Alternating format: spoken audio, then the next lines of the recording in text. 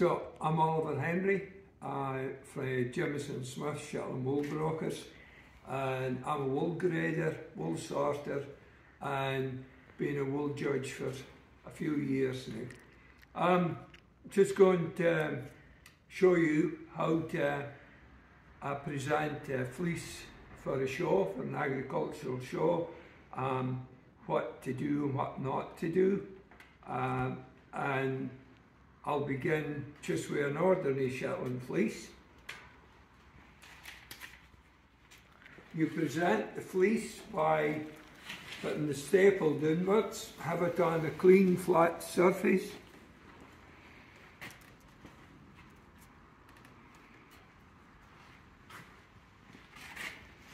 And the fleece is just as it came off the yow.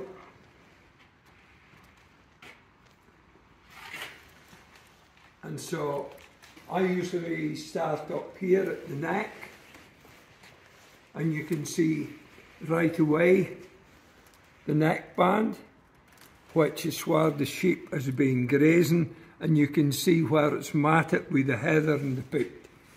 So you just start that off, because if you don't do that, then it's bad presentation, and we will deal with that when we judge the fleece. So you take that heather off of there, you can see, and then this is the belly wool, and again you can see the heather, the moss and the pit which they pick up. So you take that off, like so. And only bits of heather like this, then you pluck that out. Fleece inward, leaving the fine wool like that. So the fleece is sort of like, just fold it in and keep an eye going for the heather. And we come down to the breech, and you can see down here what even more heather and peat, and you can see the dags which we call brown ends. So you take that off.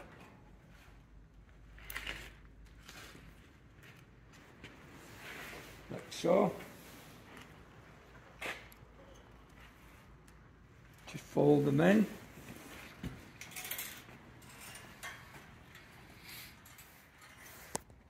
Where there's obvious, we call it veg, but it's heather and pit and moss. See, I'm left a bit there, so take that out. You're not completely taking off the breech, but you're taking away the brock. Okay, so you sort of fold it in to the sides and roll it reasonably tight up towards the shoulders and the neck.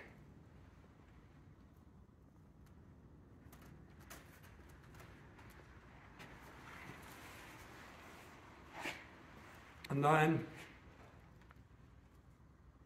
once you've gotten rid of this heather and the pit and the moss, you give them a bit of a shack.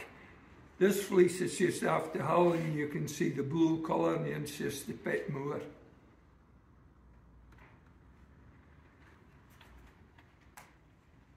So you roll them up, and he's fine and loose, and he's full of bounce.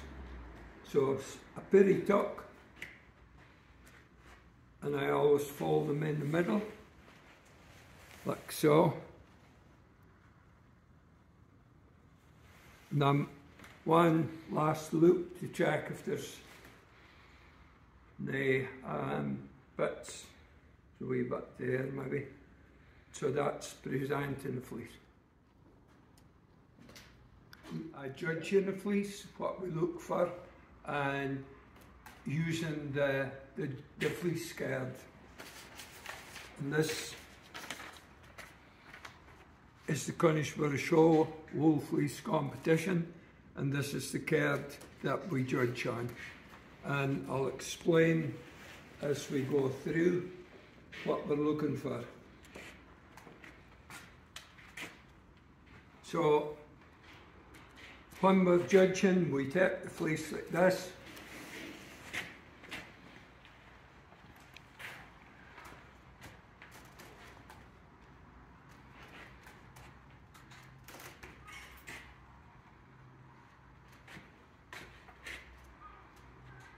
It's been presented. So what we do is we now go to our judging sheet. Style, breed, characteristics and uniformity of quality. Okay. So turn around the staple side.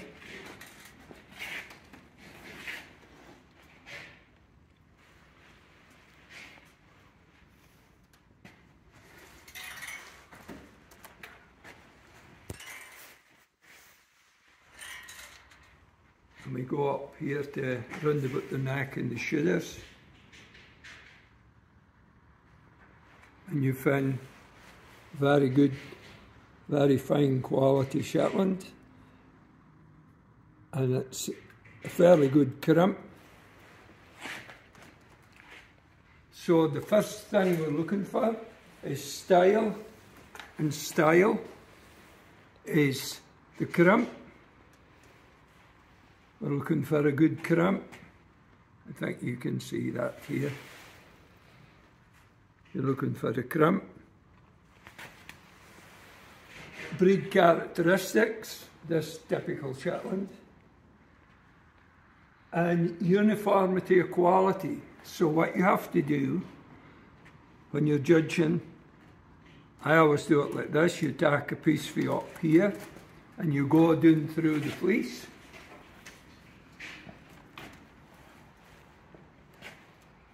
And you check that it is the same style, the same crimp, the same fineness. And you can see that there's more crimp for up by at the neck. That's what it is down here. And down through the fleece again. You have to make sure it's all the same quality-wise. Strength, springiness and handle. And the strength, again, start up here at the neck and shoulders, and you test the strength. You can see that's very sound staple. You don't just do it up under, you go down through the fleece, and you can see it's still quite strong. You come down through the back and you can see that's tender. So that's something that you have in your mind when you come to do the points. Tender fibres will lose marks, so you can see how tender that is. So this fleece here is actually got two parts there. It's got a very strong upper part here, and you can see how tender this is. It's very tender. Colour. We're now into colour, and colour is this important. You don't downgrade or down judge a fleece, put it down on the pit moor, because that's the natural environment that the sheep is grazing in, and this colour is cast by the pit moor where the sheep is grazing. The colour, what we're looking for is, if you can see any over greasing where there's a yellow tinge coming in. And you can see there's a slight yellow in here, and that's the lanolin, the grease. And we go down here, and you can see it. So there's, in this fleece, there's a bit of a colour showing.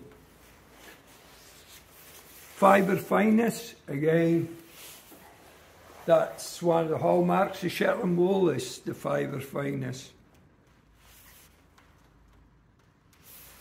You can see how fine that is. We even go down through here and it's still very fine. Okay, it's not got the crimp, but still a beautiful fine fibre. Okay. Presentation. Presentation on this one, you can see there's a bit of dags left. And so when you're marking that, you have that in your mind. Presentation is very important. It's like when you show an animal at a show, you have to show it reasonably clean. And you can see the presentation there. And up here around the neck and shoulders, there's a bit of moss and a bit of heather. So as you're going along, you register this. The way I do is I sometimes just mark it down as I'm going along, as I'm judging. So in this fleece here, we have an example of a prize-winning fleece, a very high quality, and I'll just talk you through that. You're still working with your fleece skirts. And the same principle, the style, breed characteristics and uniformity of quality.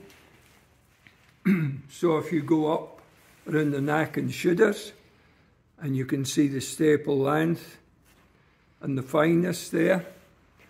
And then you go down through the fleece, similar to what we did the last time, and you can see it's the same style and the same quality, and go further down, and again, it's still the same. And you go right down to the back end, and you can see this fleece isn't lost that. It's still got that same length, uniformity of quality. Strength, springiness and handle. The handle is the softness, which is paramount in Shetland wool. So that is very soft. The strength, you can see that's strong, that's down around the back. Come up to the neck and the shoulders. And so the strength is uniform throughout the fleece. Colour. So again, we look at the colour. And you can see the overgrease here. You can see it yellowing. It's very difficult sometimes to avoid this. Some folks say it's lack of sun, but that's probably not the case in Shetland because we don't have very much sun. But it's just overgrease. And that's marked down on that yellowing, not the fact that it's on a native hull. Okay, so fibre fineness. We come right down here and you can see how fine that is. It's exceptionally fine. That's a good way of seeing the fibre fineness. Come up through the fleece. And because Shetland fleece shown as such in high quality, you have to really study the fleece that's before you. And you can see how fine that is. Presentation. I picked this up